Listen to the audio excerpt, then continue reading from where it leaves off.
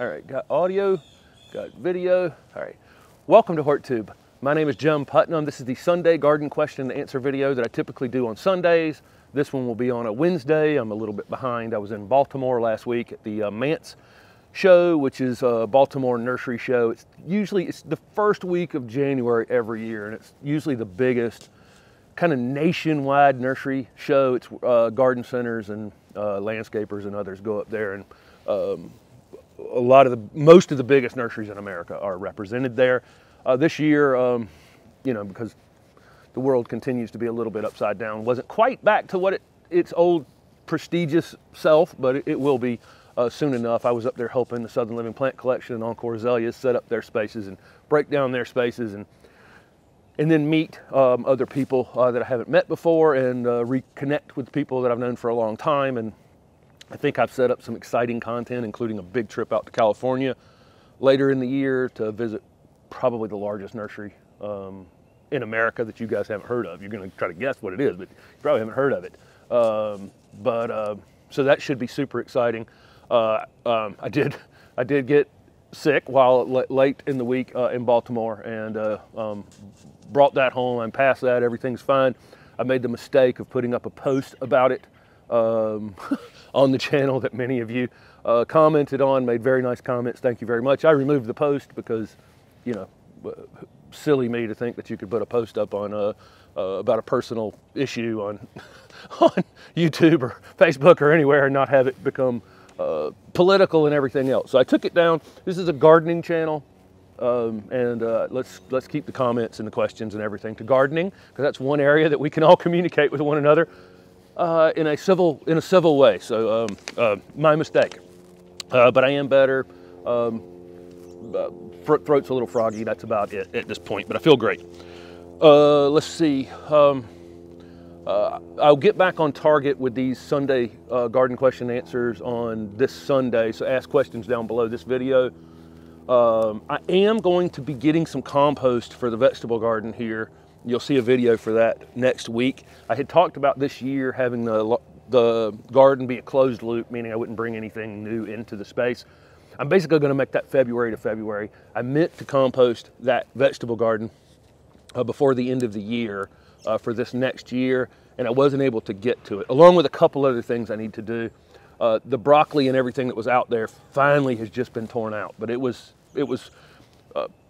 it should have been cleared out long before that. It's finally cleared out, so I am going to compost that space. So we'll start from that day going forward, and I'll talk about having a closed loop, meaning I'm not going to bring any new material, organic material, onto this property. I'm going to create it from the things that are growing in the landscape. We'll talk more about that during the growing year. So let's get to some questions from last Sunday's video. Again, thanks for participating in these.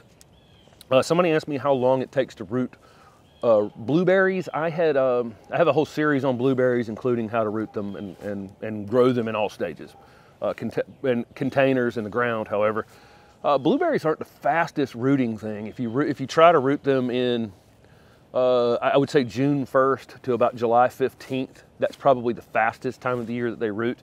But even that time of year, they're not the fastest thing. It'll take a couple of months. My phone is making noises. I don't want it to make no. Why is my phone making noises? I pride myself on my phone never making noises. Okay, now it will not make any more noises. But that time of the year in the early summer, they root the fastest, and even then it takes about 2 months. You might get a couple little hairy, they're very tiny roots. If you've ever dealt with blueberries, azaleas are this way too. Everything, all the ericaceous plants have little teeny tiny fibrous roots. You may get a couple little fibrous roots pretty quickly, but in order to root out into a cell, a transplantable size, it will definitely take a couple months, maybe more, even longer if you're not doing it during that time of season. Okay, somebody asked me about how landscaping around their HVAC unit. I've got mine over here, and I've got a giant bed that comes out from it. So it wasn't a very specific, put a few things around an HVAC unit. I actually created a giant bed.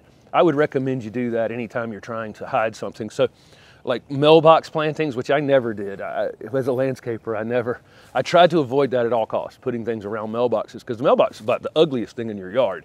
It's weird to draw attention to it. A black or dark colored mailbox is a great idea. Just kind of make it blend in without it being seen. But if I do make a mailbox bed, I make a giant mailbox bed so I can pull people's eyes away from the mailbox. Same thing with electric boxes, telephone boxes, all those kinds of things. If you just put 3 plants around an electric box, all I did was make everybody look at the electric box.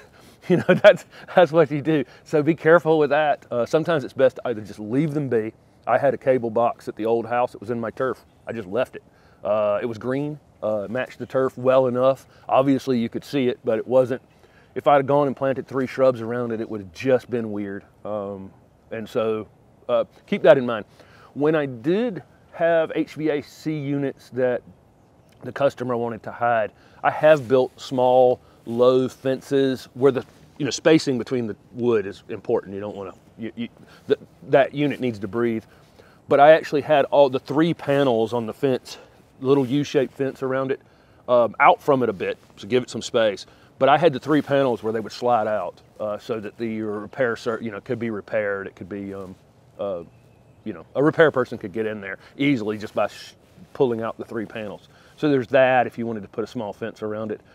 But I would encourage you as much as you can to make large bed. If you feel like you need to landscape around something like that, make a very large bed and then put like a key item way away from it. A weeping tree or something super interesting, and then they look at that weeping tree rather than, at that box. But if you put 3 things right next to the box, you just drew their eye right to it. Okay. Somebody asked me, they've got liriope encroaching, or monkey grass, encroaching on their camellias, and would that be okay? Old established camellia probably wouldn't mind ground cover grasses growing up underneath it. Probably won't grow very well up underneath it by the time it gets there anyway. That camellia, it'll probably be too much shade underneath the plant. But kind of concerning though that you have an encroaching liriope. There are 2 different types of liriope, or there's a lot of different types of liriope actually, but the 2 main ones sold off the tables at garden centers and Lowe's and Depot are Liriope muscari, which is a clumping liriope. That's the one I would encourage most people to get. It's an ornamental, it's just the clump gets slightly larger each year. You can pop it out of the ground, divide it, give it to friends, throw it away, whatever. And then there's Liriope spicata. It's the one that trails under the ground and just goes absolutely crazy. I've literally seen it crack sidewalks, go all the way under sidewalks and pop up on the other side. Really nasty plant. And there was some of it in this landscape, and I'll probably never, never's a long time, but it'll always be popping up back here. It's really, really hard to control. So that would be my main concern, is that you don't want Liriope spicata in your landscape typically. It will create long-term problems. So if you have a creeping Liriope. Okay, somebody asked me about serviceberry pruning. I'm going to prune mine in the front landscape as a part of a pruning video toward the end of February. So if you'll hold on for that. Mine is small and skinny and spindly. It's going to be like 4 cuts, but I'll talk about those 4 tiny cuts when that happens. Somebody asked if bone meal is important when they're planting, because the garden center they go to tries to sell them bone meal. Bone meal is high in phosphorus and also calcium as well, as you would expect from bones. And they are important for plants. One is a macronutrient and one is considered a minor nutrient, but I think calcium's just as important as the big 3. And has a lot of calcium. Actually, has a lot of impact on soil compaction. It's a big nutrient as compared to others, and it can have some impact on creating a kind of a more fluffy soil. Only if you need those 2 nutrients. And this is something I've said, throughout this channel, is don't put anything down on your landscape other than a general basic. You'll see me use plant tone or whatever toward the end of February, just a really basic fertilizer with a small amount of micronutrients as well. Just a good balanced fertilizer once a year. Other than that, I don't go specifically add phosphorus or potassium or calcium or magnesium unless I actually need it. So that would be based on a soil test. I doubt most of you watching this probably don't need to add anything. You know, a small amount of compost that's getting mixed in when you plant because you've got broken down mulch in the bed or whatever. All those things are mostly adequate, and very few people need it. So, you know, do you need phosphorus or calcium? Maybe. That's the answer to that. You can get a soil test done and find out if starter fertilizers would be beneficial to you, which is, you know, phosphorus-based fertilizers. Okay, but again, it's doubtful. If you just keep, again, I always break this down to something really simple. If you're adding leaves and adding mulch and continuing to top dress your bed and giving your bed, basically feeding from the top down with organic material, most of you are not going to have to add anything other than, like, again, once a year. And I can do without that. I can certainly do without that. And I'm going to do without it this year. That's going to be part of my closed loop system. Okay. Let's see. Somebody asked me if they can use their pine stump grindings for mulch. When I got the maple taken out of the front garden space, I actually just left the stump grindings in place, and I just mulched over it, and I let it break down for about 6 months before I started planting out there. That's all I did. I just left it in place, covered it up. If you feel like you need to use some of that material and spread it out around the yard, you absolutely can. Like you said in your question, though, it does have a lot of dirt mixed in with it. When the stump grinder's grinding the stump up, it's not just hitting all wood, it's also hitting soil. So if you're spreading that material around and top dressing your bed, you're almost certainly bringing weed seeds with you as you go. So if you use it to top dress, you probably need to top dress over it as well, just to seal in those roots. The soil's not a problem other than the weed seeds in it. So, keep that in mind. You'll be spreading weeds all over your landscape. Somebody asked about slope ground covers. They're in zone 8, which is I'm close to. I'm at 7B, but probably 8A, honestly, in the city here. They're on zone 8, have a slope, want to know some things that cover up the slope. Certainly suckering plants are something that you want to think about. So a native suckering plant would be something like clethra. I have clethra in the front yard. You can look up my videos for clethra. It's a native suckering plant, meaning that it, grows underneath the ground and spreads as it goes. Itea is another native suckering plant that would work very well for you. Virginia sweet spire is the common name for Itea. Non-native forsythia, some of the new lower growing compact forsythias would work great on a slope like that. Suckering plants, I would consider my friend on a slope. I would say cotoneaster. It's probably a little hot in zone where you are for cotoneaster. Let me think. And then, of course, grasses. Liriope, like we just talked about, but don't get Liriope spicata. And then, and then other types of grasses, miscanthus, pennisetum. I'm pretty sharp this morning considering I'm actually, sometimes I sit here and go, oh, what is that? What is that? Muhlenbergia, mullygrass will work on your slope. And then lower growing things are obviously going to be like junipers, phlox, your ground cover phlox. So there are actually a lot of options. And I like spreading plants, and not just suckering plants, like ones that send up new shoots, but also plants that just get wider, like a low-growing abelia, like the Radiance abelia, Miss Lemon abelia, so that it's a plant that gets 3 or 4 feet wide pretty quick in a low dome. Those will be helpful on the slope as well. Okay. Somebody wants to know about a lilac for my area. Just for those of you who don't know that live up in the north, we can't grow lilacs down here very well. There are only a few that do. They need a certain amount of chill hours in the wintertime that we don't typically have down here, or too variable. And so the lilac I have in this landscape is called Miss Kim. It's a small leaf lilac that works well here and is very reliable. I would say that 9 out of 10 seasons, that thing colors up. That thing colors up big time. And I had one at the other house. There's a variety called, Palaban, that's the other one. It's a larger leaf one, probably a slightly more traditional looking lilac. That one needs low chill hours as well. I'll have listed those at the bottom.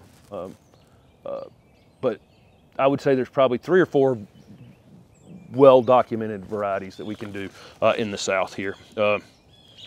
Let's see, somebody asked about an insect and disease video. I did a video on preventing a lot of insect and disease issues back at the old house. I think it's like 10 tips for, you can look that video up on the channel. If you go to my main channel page, you can look that video up.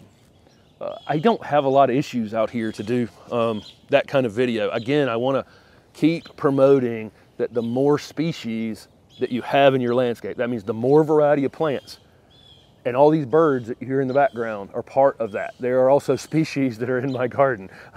And all of the creatures that live here are part of a system. The more that you have, the more different things that you have, the more likely you are to have the solution hiding in your own yard to the problems that you have.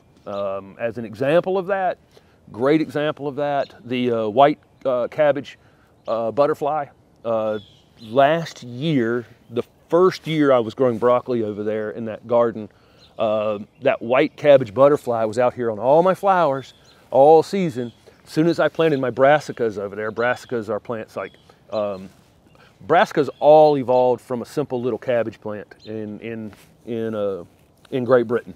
And then it jumps over into Europe, and Europeans created from simple little cabbages, they created broccoli and cauliflower and kale and so on and so forth. You can probably name 10 other brassica plants. They're all related to cabbage. That group of plants, brassicas, have a little cabbage, a cabbage butterfly lays a caterpillar on their brassicas that eat your brassicas. They go hand in hand in Europe, and they go hand in hand here in the States as well. But that little white butterfly that you see toward the end of the season floating around, when I put my brassicas in, they quickly go over there and start laying on it.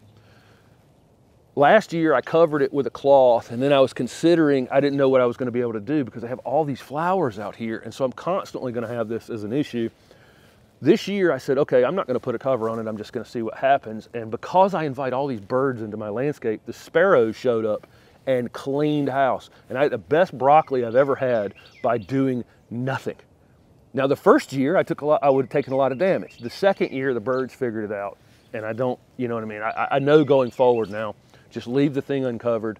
The sparrows will come in and do that job for me. They know where it is now, and they just spent all day in there cleaning those things out as fast as they could lay those over there. And so I had a small amount of damage on a few things, but best broccoli I've ever grown by having lots of different species blended in together in the space. So keep that in mind. That's something I really want to get through to folks. If you plant nothing but azaleas or something like that in your entire yard, if you get an issue, then what's going to solve, there's no solution for it in the rest of your landscape. Okay, oversimplified, you'll still have problems. No, I'm not saying that you won't have problems by doing that, but you will have far less problems having a very diverse landscape. Okay, somebody asked me about what rose I have in my yard. I have a rose over here called It's a Breeze. It's a ground cover red rose. Probably in a hair too much shade over there, but it's done great. Very disease resistant. Been fantastic. I haven't had any problem with it. It was blooming right up until almost Christmas. It has stopped now because I think it's 25 or something this morning. But yeah, I would highly recommend that plant. Again, a plant, we all know roses have problems. Roses as a group, the whole Rosaceae, the whole family that roses belong to, which would be roses, that serviceberry that's in my front garden. I've got 2 Indian hawthorns out there, pyracanthas in that group, almonds, so many plants. They're all, they all have their issues. Don't plant 50 of 50 roses in your landscape. Get 2 or 3 and then have a very diverse landscape around them, and I think you'll just have less issues overall.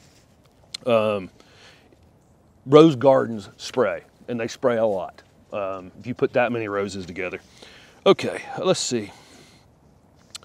I'll take a couple more here. Somebody just asked me in general, a local nursery that sells Empress of China dogwood. I wouldn't, honestly, I just wouldn't know. I don't shop that much. That plant I've actually found at Home Depot more than any other place because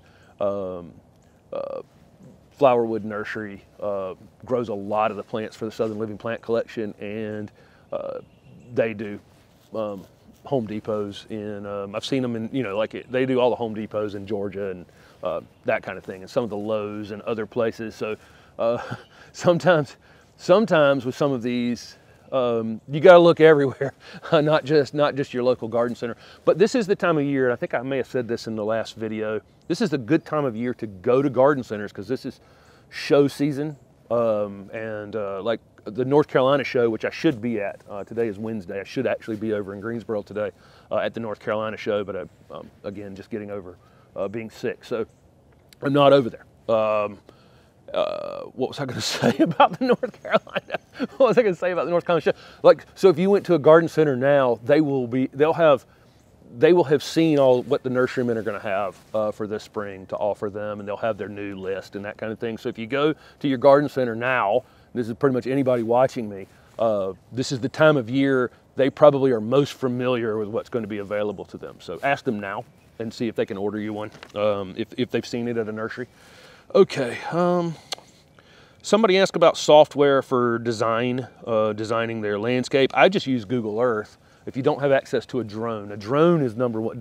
If you've got a neighbor, a friend, son, family member with a drone, if you can put a drone up above your landscape and get a good photo of it from the drone, that's good to have where you can, you know, then print it out and play with it, or play with it on Photoshop or whatever.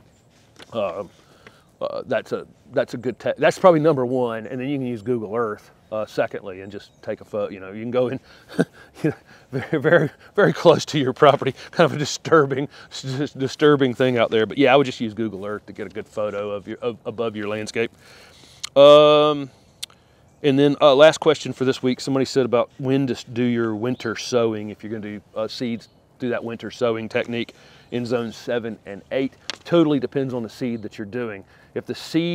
If you read the seed packet and it requires winter stratification, meaning it needs cold treatment, you can go ahead and put those things in those jugs outside, and they won't germinate for a while, but they'll get the cold treatment that they need in the meantime. If they don't need cold stratification, there's really no reason to start that seed more than the required time for transplanting, which will be on the packet. You'll look on the packet and it says, you know, from seed, if you're starting it from seed in a tray or a bucket or a pail or whatever you're starting it in, how long before you transplant it into the ground. Usually that'll say 4 to 6 weeks, 6 to 8 weeks, something like that. So for me, I don't put any of those warm season things in the ground before April 15th. And so I'm just going to back up from April 15th. You know, if it says the seed takes 8 weeks from seed to transplant, I'll back up 8 weeks from April 15th. So that would be what, February 20th or something like that. You know, February 5th. Yeah, February 20th or something like that. So that's how you do it. You just back up from the day, from how, you know, read on the packet, how long does it take from seed till it's ready to be transplanted, and just back that off from your frost-free date, which for me is about April 15th. Zone 8, about same, April 15th. And just back up from there. But again, if it needs cold stratification, and you'll see on some packets it'll say it needs some time to be chilled, you go ahead and do those now. But if you start other things too early, a lot of people just start things way too early. They end up stretched, out competing with one another, and it's kind of hard to recover from that. So patience on most of it. Thank you guys for watching, following along. You can ask questions down below. Thank you for all the participation in the channel, and I have a lot of, I hope, good upcoming content here in the next few weeks. Thanks for watching.